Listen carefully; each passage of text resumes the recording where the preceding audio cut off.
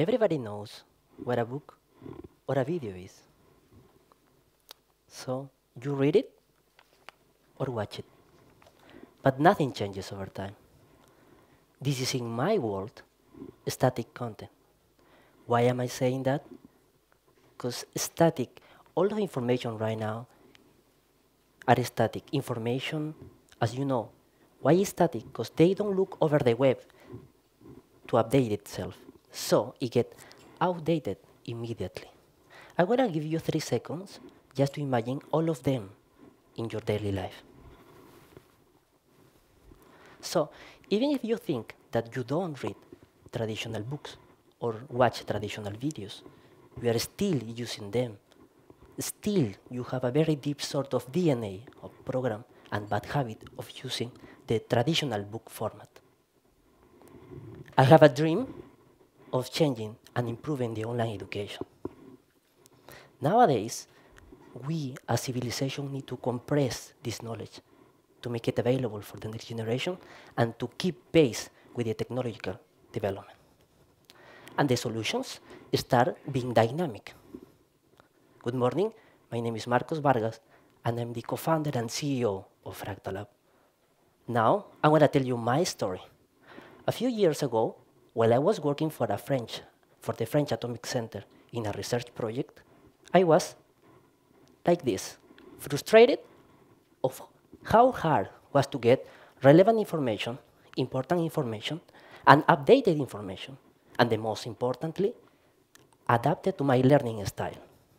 So, if this happened to me in a research lab, is it happening to anybody else in high schools, in universities? And the answer was yes. And it's still yes, because they are using the old book format. I realized that millions of people were suffering this huge problem in different topics. The fact is that when the information is growing, the last priority is its quality, its relevance. Wait a minute. Millions of people suffering this problem every day. So this is a huge problem for us and for the next generation. The thing is that we want to change this. My team and I believe that the power of knowledge can magnify people's lessons.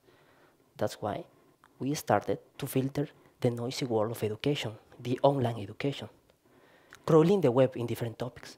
For each topic, we crawl the web in 5 main topics, namely text, video, software, and audio.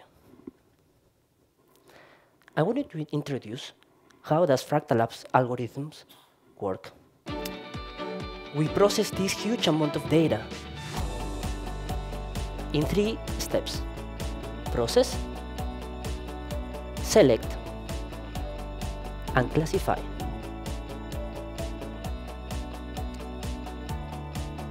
This is a huge task to make it dynamic, to always be dynamic looking around and to generate dynamic videos like this.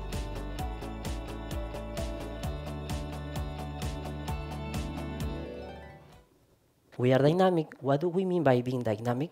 That we look constantly over the web in the 5 categories to know what is happening around. And we want to go further. How? Usually the content that we have are cold, are traditional. We are inserting the feelings and emotions in all of them. My generation and the generations to come has a lot of things to learn. That's the challenge. I want to show you part of the product. How does it work in a brief demo.